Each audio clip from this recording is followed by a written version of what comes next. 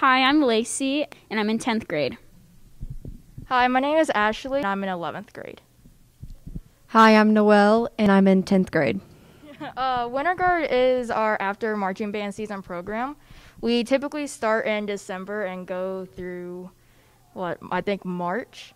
And it's basically what we do outside during marching band season, but it's indoor and it's just color guard without the actual marching band.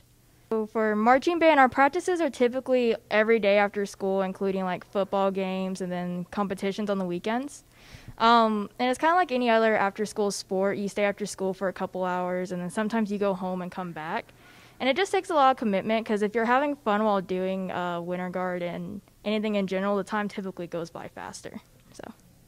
So this past weekend, we had a Winter Guard competition that we came first in, and we beat out 8 other groups.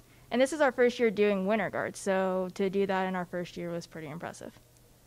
So starting on April 8th, we have color guard auditions, and on those Thursdays, it's every Thursday in April, and you just come to the band room right after school and just make sure you're wearing practice clothes. And you can anybody can join, and we'll teach you everything that you need to be successful. So throughout the marching band season, you'll learn, if you're comfortable with it, we'll teach you different kinds of equipment. Everybody starts off with flag, and then we move up to rifle or saber, just depending on how comfortable you are. But we teach you all the basics on every equipment.